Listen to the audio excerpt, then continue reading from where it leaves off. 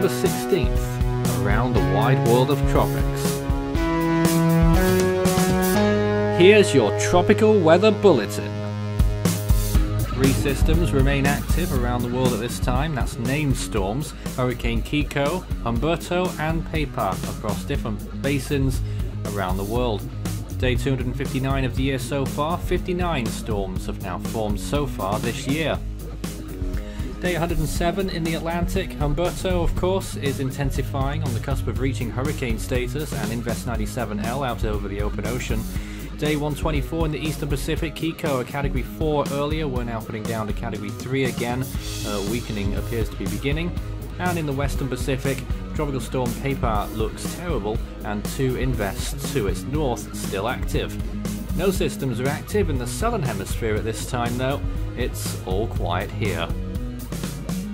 The main feature is Tropical Storm Humberto, almost a hurricane, 70 miles per hour, pressure 988 millibars. National Hurricane Center might even upgrade it to a hurricane at the advisory at 11 p.m. Eastern Time tonight.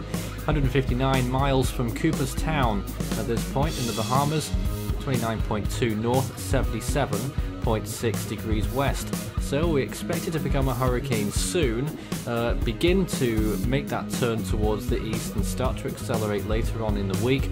And then it will head towards Bermuda, which is the next area that we're going to be watching quite closely. Models taking the storm very close, uncomfortably close to the island, possibly as a Category 2, maybe even higher. That might be a conservative forecast that we just saw on the screen.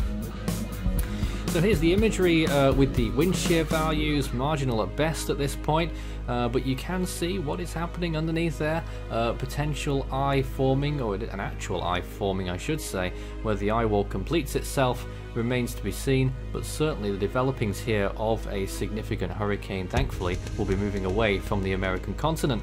The North Atlantic, wide shot here, so you can see Humberto gaining influence in the western part of the Atlantic. Further east, you've got a disturbance there near the Lesser Antilles, and you've got Invest 97L now, which is that other disturbance to its southeast, quite low latitude. That has an 80% chance of development in the next 5 days. Could be our next significant tropical storm or even hurricane in the central to northern part of the Atlantic later on. The Eastern Pacific, looking like this. Kiko, quite unmistakable there, looked fantastic earlier today. Category 4 quite clearly, probably down to Category 3 now with an eye clouding over and potentially about to collapse. Elsewhere you've got a few other disturbances that could develop soon. There's some generally littered all across the Eastern Pacific really, and even into the Western Pacific we've got a few disturbances knocking about as well. Peipah looks terrible.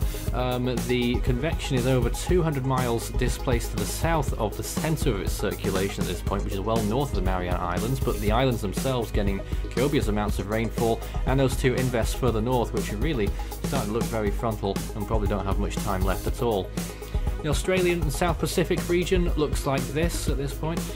Just a few smatterings of thunderstorms occurring along the Solomon Islands, and in the Indian Ocean it's equally quiet really. Not much going on over land areas at all.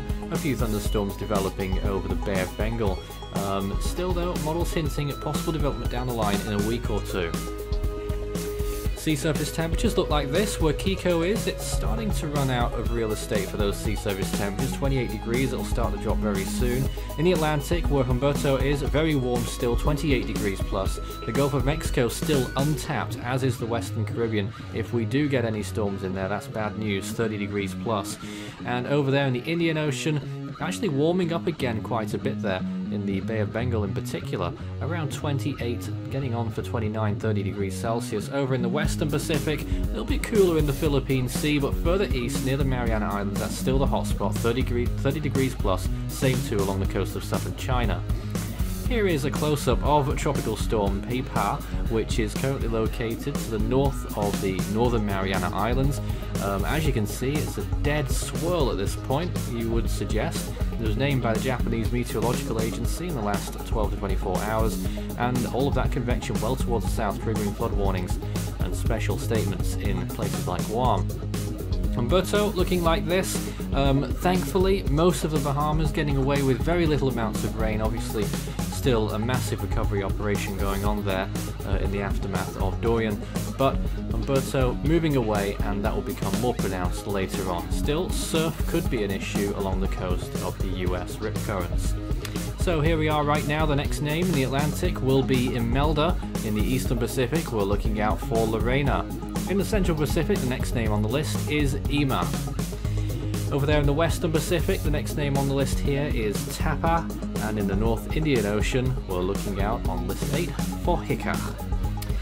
You can find Force 13's outlets, the website force13.com with the latest. You can find our YouTube page, search Force 13 all in text, and subscribe if you haven't so far. And you can find us under the same name on Facebook and Twitter if you'd like to get in touch on any of those platforms. That's all for now. We will have another tropical weather bulletin, as always, tomorrow. You can also help the project become even better by becoming a patron. You can see more information about all the benefits involved by visiting patreon.com/Force13. With a special thanks to these people for being our most valued patrons this month. You can also check out our growing merch store so you can show Force 13's colours wherever you go. You can also find a link to our Discord server underneath this video in the description.